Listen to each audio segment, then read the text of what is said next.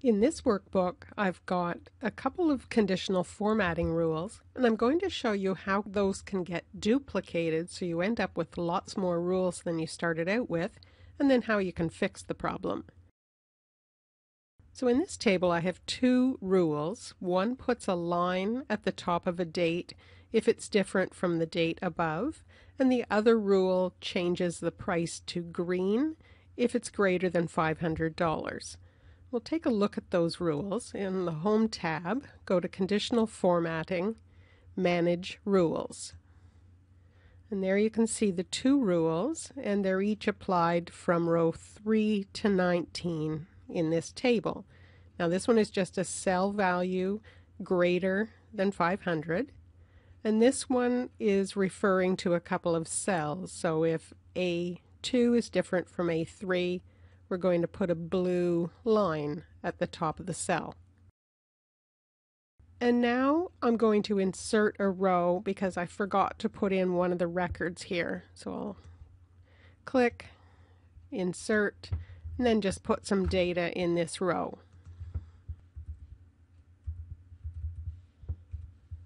So that was a simple change to the table, and now I'm going to go back and look at my conditional formatting rules again. And suddenly I have a new rule just for the row that I inserted. So row 11 has its own rule, and the previous rule is still there, going from A3 to E10 and then A12 to E20. So it's skipping this row because that row has a separate rule. And if you insert lots of rows, you can end up with hundreds of these rules set up without even knowing it.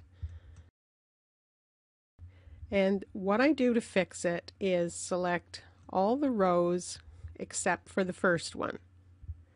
Then go to Conditional Formatting, Clear Rules from Selected Cells. Now if I go back in and manage my rules, and I'll go back to this worksheet just so we can see everything. So we're back to those two original rules.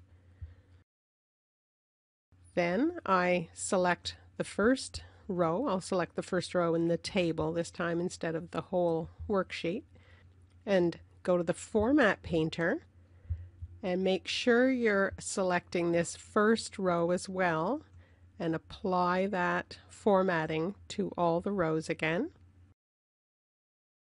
And when we go back to Manage Rules, we still just have those two original rules. For more Excel tips and tutorials, and to download the sample file for this video, please visit my Contextures website at www.contextures.com.